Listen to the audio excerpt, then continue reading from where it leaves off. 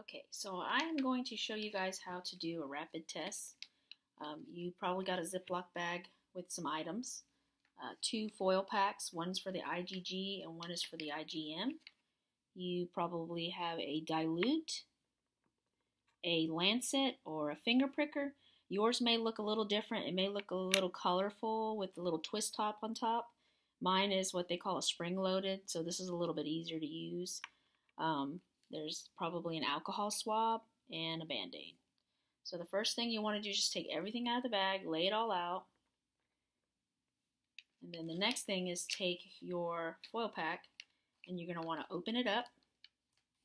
It tears right open. And then you're going to take everything out of the bag. It's going to come with a cassette and an eyedropper or pipette, as we call it.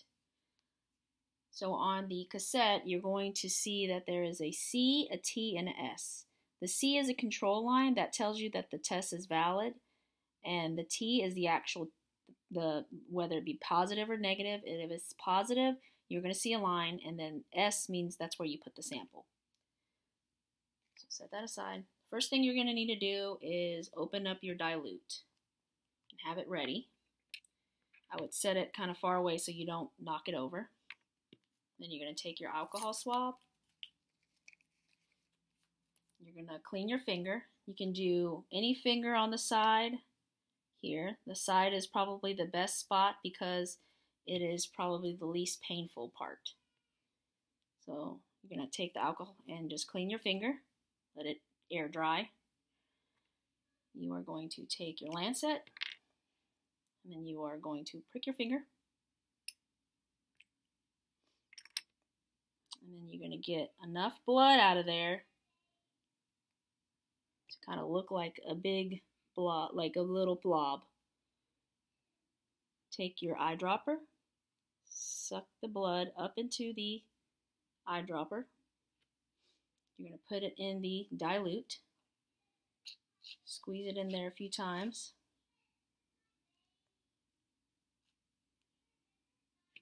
Close the dilute with the twist top. Give it a good shake. You're going to open it back up. Take that eyedropper. Suck some of the mixture into the eyedropper. And you're going to put it right next to the little hole next to S. I would put about 2 to 3 drops. Don't put too much because it will bleed into the testing area. You don't want it to do that. And then to know that it is actually working, you'll start seeing kind of a gray line build up into the window, the testing window. And now you just wait about 8 to 10 minutes and you will know if you are positive or negative. Another thing to make sure that the test is valid is once this goes all the way up, there is a kind of a bright red line next to the C. That is a control line that lets you know that the test is valid and working. And that's it.